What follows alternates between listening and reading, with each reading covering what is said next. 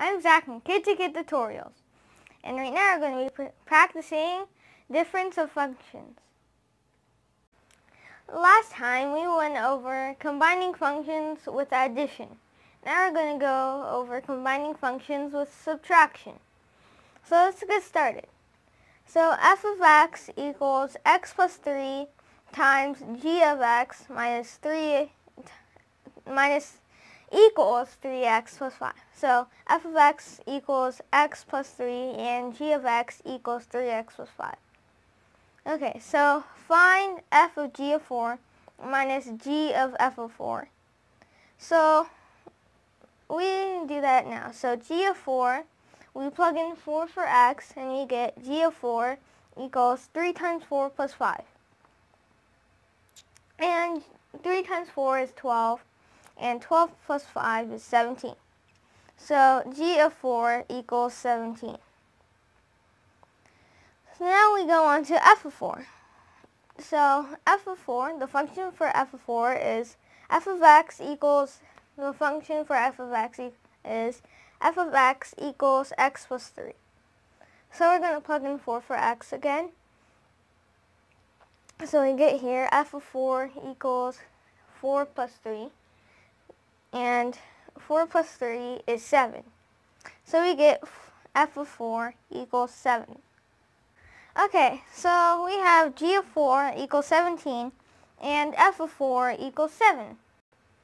So we go to f of 17 equals 17 plus 3. How did we get that? So we got it from f of g of 4. So we know that g of 4 equals 17. So you get f of 17. So f of 17 equals, we plug, so f of 17, the function for f is f of x equals x plus 3.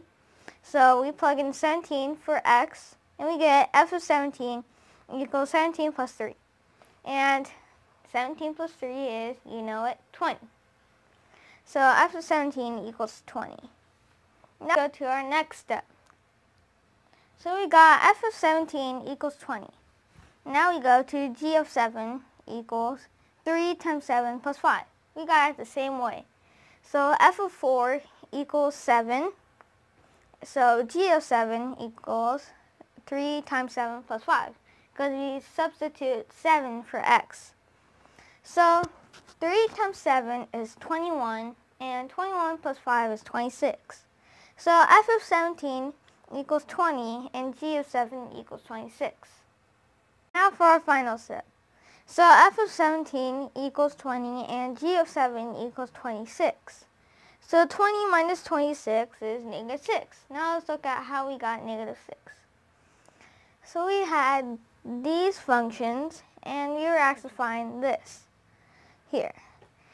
And so what we needed to do with g of 4 was put it into the function f of x, and the same thing with this. And how did we get g of 4? So we got g of 4 because we needed to plug in 4 for x in this equation. So it's the same thing as replacing the x with the 4. And then we multiplied and added. So we did that, and then we did the same thing with this. And whatever we got for g of 4, we plugged it into f of x. And we do the same thing with this. So f of 4, we find out what that is, replace 4 with x, and then we plug it into g.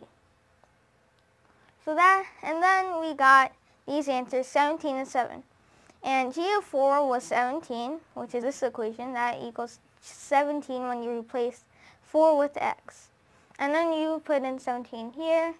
And then the same thing with f of 4. We plugged in 4 for x and we got 7 and we put it into this function. And that's how we got 20, 20, and 26. And that's how we got negative 6.